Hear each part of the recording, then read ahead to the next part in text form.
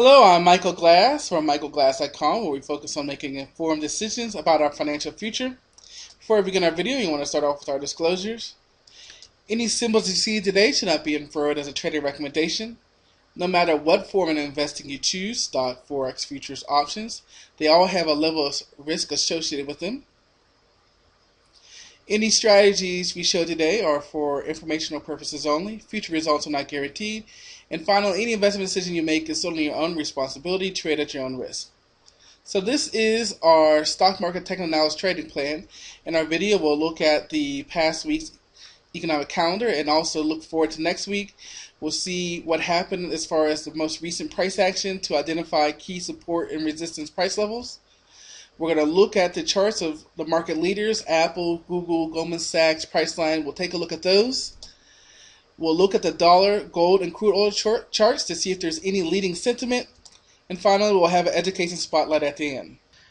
As we look at the week that was, we pretty much see that all three of the major indexes, the Dow Jones, the NASDAQ, and the S&P 500, all pretty much were sideways consolidation weeks for the market. What's important about that is that the market had 5 straight consecutive weekly gains, so we've snapped that. And we saw the worst selling sessions since December. The main negative impact sentiment that was on the market this week was the continued concern over the gridlock on whether or not Greece is going to get more bailout money. It has to get through their parliament, so there's going to be more debates, more public sessions about it, and there's concern of whether or not they'll actually get it passed. That really weighed down on the market towards the end of the week, which again brought the week down, and we snapped our weekly gains. Not much going on the corporate news, and we had a little slip here in the University of Michigan consumer sentiment. As we look into this week, we can see that we don't have much going on in earnings. Now, we had a light week last week on economic data, just Friday's University of Michigan consumer sentiment. You can see this week we do have a couple of things. Of course, we have the FOMC minutes on Wednesday, and even Empire State Manufacturing might have a little impact. We also have Philly Fed on Thursday, and leading indicators on Friday. So there's a little bit there to help possibly move the market or move the dollar, and we'll see that inverse relationship with the dollar. But no, A-level, top-level data points unless there's some type of language change in those FOMC minutes. Let's pull up the charts and take a look.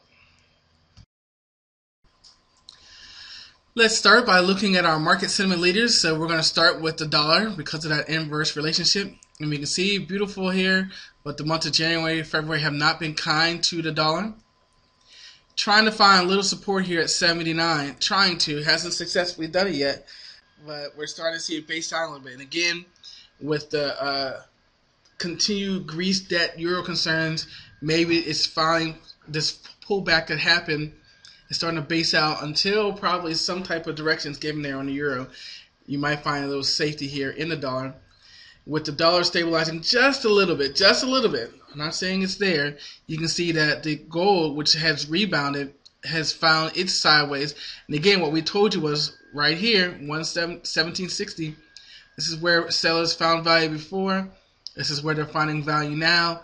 Gold definitely sideways. Also, crude oil. It's in this range once again of 95 up to 102. And it came all the way back down. Look at that. And we've been talking about this for a while. It came right on down here. Air kissed that 95, 96 price level. And it's on its way back up. We'll see what happens if it can break 100 again. But overall, it's still sideways. Here we are looking at the S&P 500 on a daily chart. And we can see this sideways action. And more importantly, this Friday selling, which prevented this from being a weekly gain, which we've been talking about. We still have a beautiful uptrend that we're watching here. 50 moving averages ultimately being the support before I would really start to question this uptrend. But again, we see a sideways action, and we said this last week because last week, or this current week, we didn't really have any economic data. We didn't have really earnings. So there was no catalyst to move us, especially when you think about how we were at such a key price level there was no catalyst to keep us moving higher and higher. So this next week, as we said, there still isn't a lot of going on a news front. So we'll see what happens. We know that our indicators all are overbought, and we see we're getting a sell signal here on stochastics. So on our daily, definitely overbought. We'll scroll out to the weekly, zoom in a little bit. See our first little red candle in here. Look at all these green candles. Again, doji at a key resistance point. That definitely could be indecision, definitely could be a reversal, but at the same time, it could just be a pause. Our weekly indicators are definitely overbought also. A little bit more room up on the RSI, but for the most part, overbought on the weekly. And let's see what our monthly says. Zooming in here. While our February candle is still nice, but we are starting to get into that overbought level. We're not quite overbought yet on the monthly, but we're starting to get there. So weekly, daily, pretty much overbought, monthly heading there. Now we'll switch this down back to the daily. Come on over here to the NASDAQ. Zoom on in. We can see how we're in new highs here. You can see a little gap down that we had here. Still nice uptrend, 50 moving average still in place here. And we can see that gap down on Friday. Our indicators overbought, just like the S&P 500. The daily stochastic giving us a signal for the down move. A weekly, zooming in here. Overbought on stochastics, just about overbought RSI, overbought here on MACD, just about getting ready to roll over here also. So definitely starting to see the market pausing and looking for what is catalyst. Again, what's going to be catalyst to keep this market moving higher? Doesn't mean that bullish move is over. It just means the market is pausing to gather itself. And there we still see a nice bullish candle here on February. And just like the S&P 500, our monthly indicators still have room to go higher. So we have a conflict. We do not have dual time frame agreement. We like to match the daily and the monthly. And we don't have that quite yet. Let's see what our market leaders are saying about the market. All right, we're starting off with the daily chart of Apple, and I want to get your hopes up. I mean, obviously, beautiful chart here on Apple. Blowout earnings, gap up, base a little bit. Once it broke its high, took off even further. As the rumors and the confirmations of the iPad 3 announcement and release date coming, definitely some selling the news here once it actually is released. Look at all these green, even if you don't know what they are, just see them. And the reason I say I don't want to get your hopes up is this is it. Apple is our one true bullish, definitely bullish chart. And then we're going to start seeing some consolidation on the other ones here. So here's Amazon in a big downtrend here. Found its support here at the 500, came up, retested 197, and gap back down here on earnings, and now it's just kind of going sideways. So Amazon right now for me is sideways. Google has a little disappointing earnings. You can see that drop off there. Made its way back up here to 620. 620 held up as resistance. Now it's kind of going sideways. So Google right now, I'm going to say sideways until it breaks 620. Then I'll start thinking about sideways up. Probably could draw a downtrend line that we might be breaking here. Goldman-Sachs. Goldman-Sachs lives once again. Zoom in here. And what's nice about this one, even though I'm going to say sideways, this one we would say sideways to up. We can see the market pausing here. Look at this doji at the 200 moving average, indecision.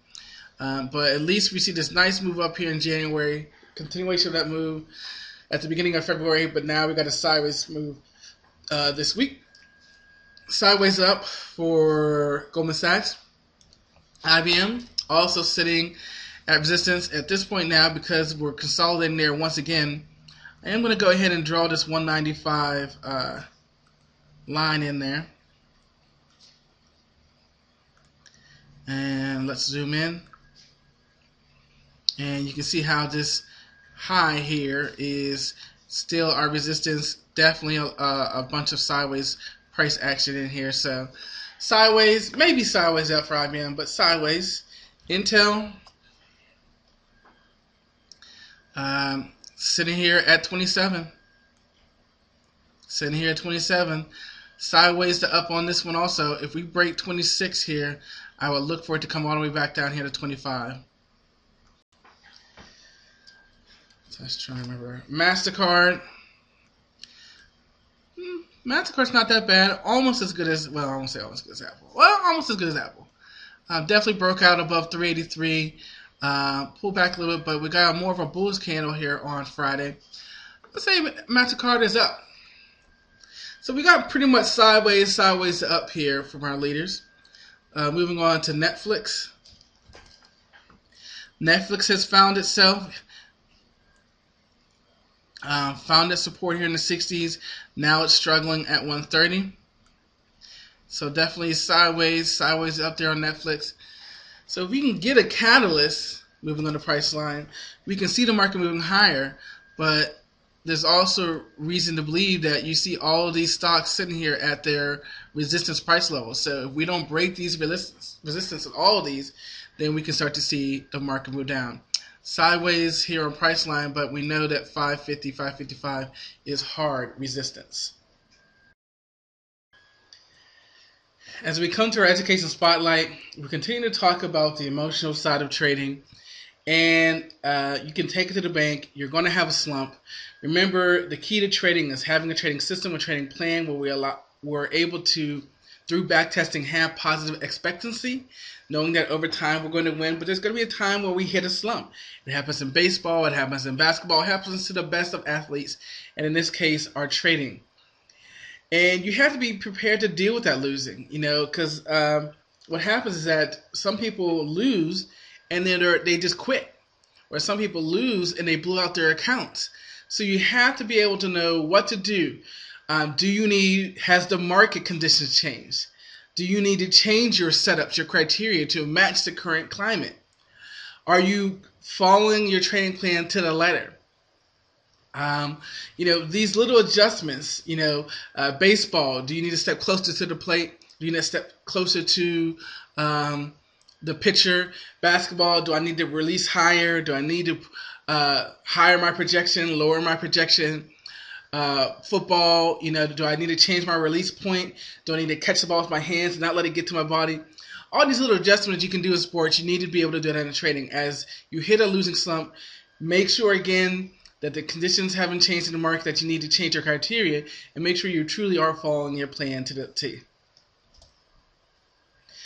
Please like, comment, subscribe. Let us know what you think. And you know about our resources, our video courses, our mentorship, how we can help you develop that trader's mindset so that you can handle those losing times.